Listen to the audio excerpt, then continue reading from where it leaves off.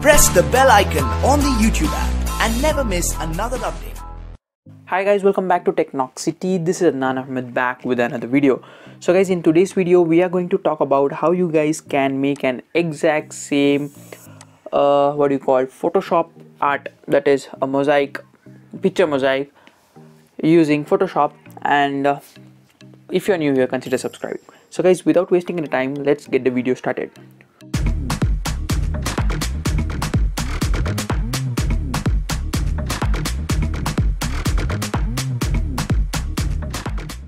So alright guys, first of all let me talk about how you guys need to prepare for a Photoshop mosaic.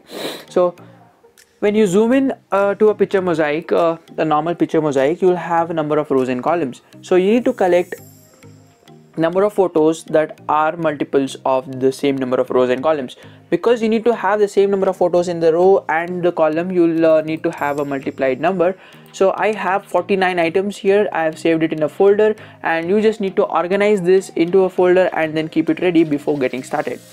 So I have 49 pictures ready here, and you can select any number of photos, but then it should be in a multiple of a square number, that is 8 or 9 or anything that is multiplied by itself and kept ready. So for now, open up Photoshop and then head on to File and go to Automate, and then open up a Contact Sheet 2. So in Contact Sheet 2, you need to first select a folder and then select the location where the folder is located. Click on Choose and select wherever you have placed the photos or the anything that you have named the folder that contains all the pictures, and click OK. And then over here select inches, units, the dimensions. Flatten all layers must be unchecked, and then rotate for best fit should be enabled. Use auto spacing can be enabled or left, and columns and rows I've set it to 7, and then RGB color and 8-bit, and then the last one, use file name as caption, disable that, and then rotate for best fit is enabled. Click on OK, and Photoshop by itself will load in all the pictures that you have selected. So you need to wait patiently because my PC is damn slow. So you need to just wait. I'll fast forward this.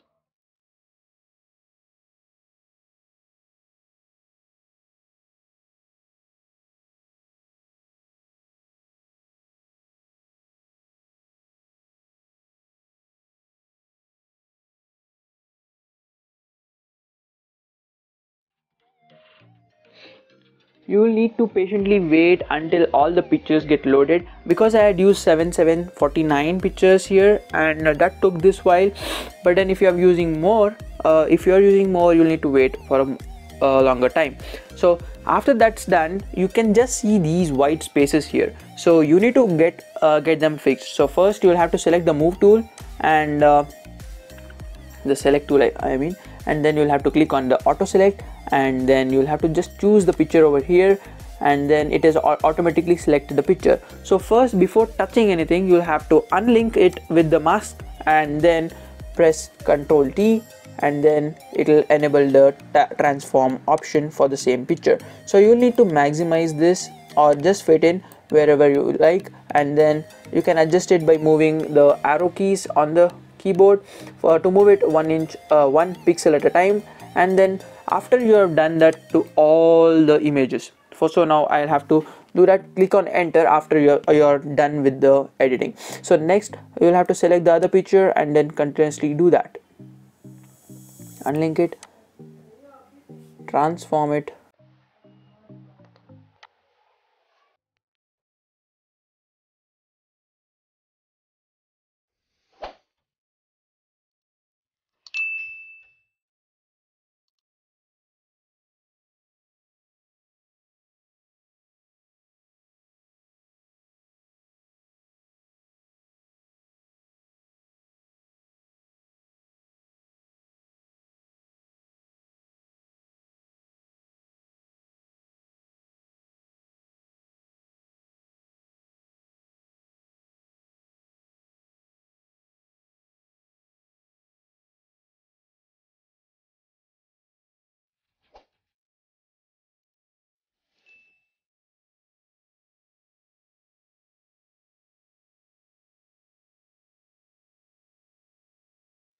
So guys, after this is done, you will need to crop this image to not select the white layer on the other side, that is this white part that's there.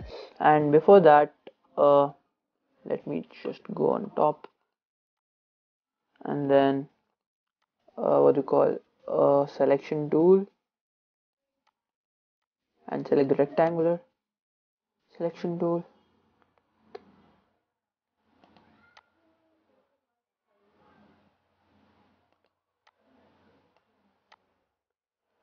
Just select it up to this white part, or just let it be. And then for now, and then let's define this as the pattern first. So you need to head over to edit section, and then go down to define pattern over here, and then name this pattern as something. So let me just name it as Photo Mosaic, and then click OK. And now this pattern is defined. So for now, let me open up a new file, that's a picture that I had just downloaded, and then my own picture that I'm going to use it as the background. And now after opening this, you'll need now go to now you'll have to move on to this adjustment tab, and then over here find something that says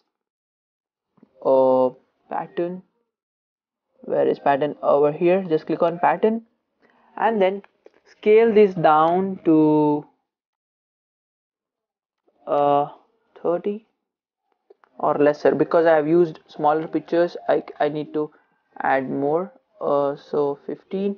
Yeah, 15 is perfect for this one. Link with layer, click OK, and then click on OK.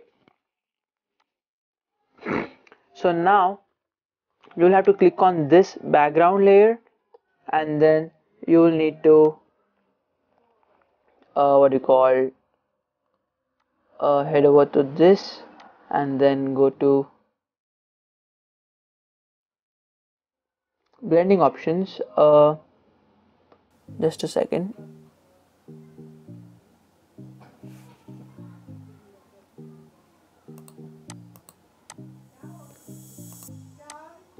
Sorry, the layer, and then go to multiply suits better, but then my pictures are a bit different, so these don't match in exactly the way I want. So for now, let me just check if there is some image that matches perfectly, because my PCs have a lot of neon light and they are creating the dark light on it, so I need to find the perfect one.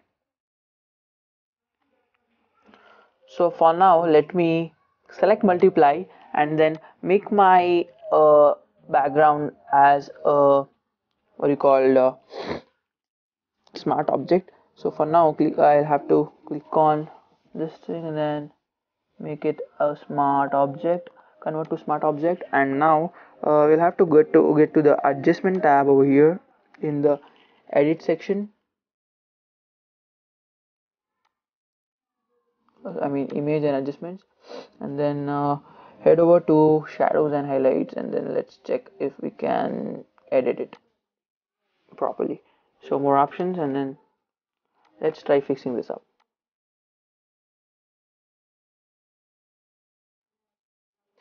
Just because my shirt in the picture is black, it's causing a little bit of trouble.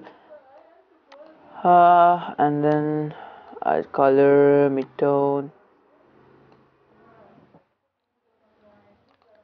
I guess this is how the final product for my picture is, because that's not completely clean though. I can erase a few of it. Let me try eraser tool.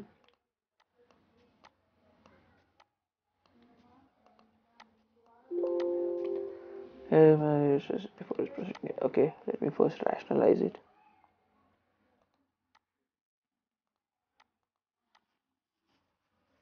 Or guys, let me just let this be.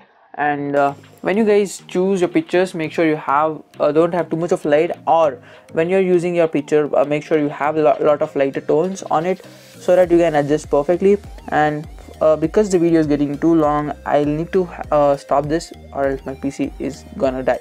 So that's it in this video, guys. This is how you simply make a photo mosaic very easily. And if you guys like this video, please do share your opinions in the comment. I know I didn't complete it properly. I'm just a beginner and just learning how to. And so that's it. Thanks for watching. Meet you in the next one. Until then, stay subscribed. Goodbye.